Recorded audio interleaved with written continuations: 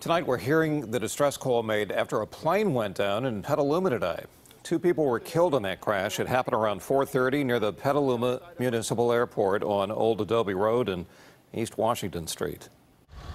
Mayday, mayday, mayday. We have a plane down at Petaluma. Plane down. We need emergency services ASAP. The single-engine plane ended up in pieces that were scattered all over the road. Witnesses say they heard a loud boom when it crashed. You heard the plane take off, and as soon as it got over the golf course, you could hear it sputtering. And it didn't sound right, and then his engine caught on for maybe 2 or 3 seconds, started sputtering again, and he made a right turn going back towards the airport, and next thing you know, the plane went sideways and then went straight down, and all you could hear was a loud thud into the concrete. The victims have not been identified. The FAA and the NTSB are investigating.